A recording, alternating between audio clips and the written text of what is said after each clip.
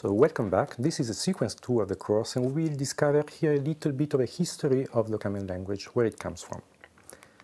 Well, the origin of all this really starts from the seminal work by Sir Robin Milner, which developed a family of languages which are called ML, meta language, which is a family of statically, strongly typed functional programming languages. What you see here is actually a copy of the paper in 1978 by Robin Milner that introduces the theory of type polymorphism programming, which was at the core of the ML system. Well, so what are the features of these languages in the ML family? Well, of course, they are functional programs, so you have first-class functionals there. This is a functional program, but it is not the only thing you find. There are some key additional ingredients. One is type inference. Okay, this vertex of the triangle here. You have polymorphic types. We'll learn more about this. They are very, very flexible and powerful types you can use. But the other point, which is even more impressive, is that types are present all along in the system. They are there to check the safety of your program, but you never need to write them. There is a fantastic type inference algorithm, the Damas-Minera, that actually write them for you. And finally, you have a third element, which is the definition of what are called traditionally algebraic data types. You will learn about this in the course later on. And pattern matching. These are life-saving data manipulation features that make the full combination of these three features extremely valuable for programmers. Well, let's see the history of Ocaml. Robin Milner started this ML language, and in 1980, Gérard Rouet at INRIA in France was leading the Projet Formel, which did some seminal work on mechanizing mathematics.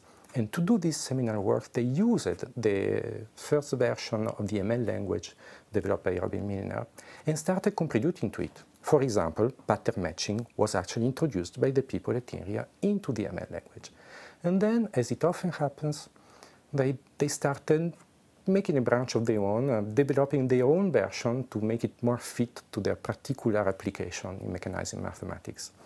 In the middle of the 80s, they started, many people in this Projet Formel started working on the system. They were very excited about this. For example, in 1985, you have Guy Cousineau, Pierre-Louis Courriand, and Michel Monnier, who designed the categorical abstract machine. It is an abstract machine that is used to execute very efficiently highly functional programs. Actually, categorical abstract machine, if you write the acronym, it is CAM, CAM. On the other side, you had ML, the language coming from Edinburgh.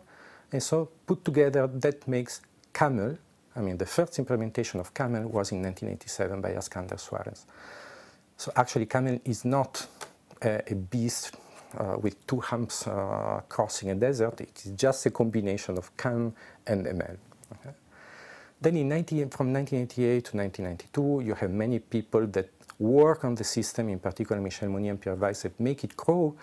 And at the end, I have fond memory of this because I arrived in France and discovered these people, and it's incredible work just in these years.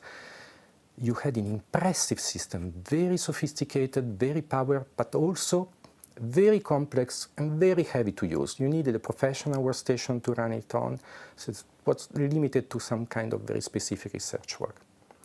Then, in the early 90s, there are some game-changing events that are here. This is really the age of what is called Ocaml Light, as opposed to the old Ocaml, which was very heavy to use.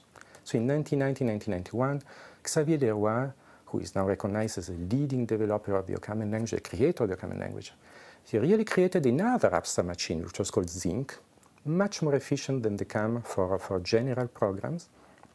And Damien Doliget writes a great memory manager. The result put together is what was called Ocaml Light.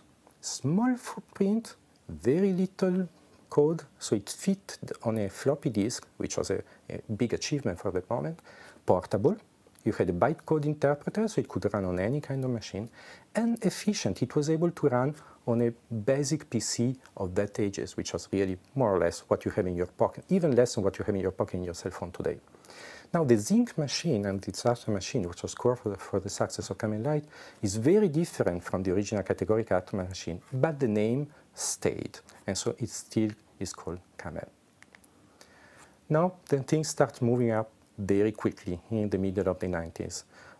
In 1995, Ocaml Special Lite arrives. You have a native compiler, a rich, groundbreaking module system.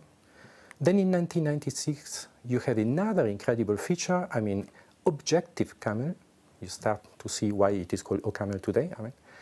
Jérôme Bouillon and Didier Demy add to the system an efficient, elegant, object-oriented layer, still with type inference. That was a really major result in that moment, because before that period, everybody was convinced that it was not possible to have at the same time object orientation and polymorphic type inference together.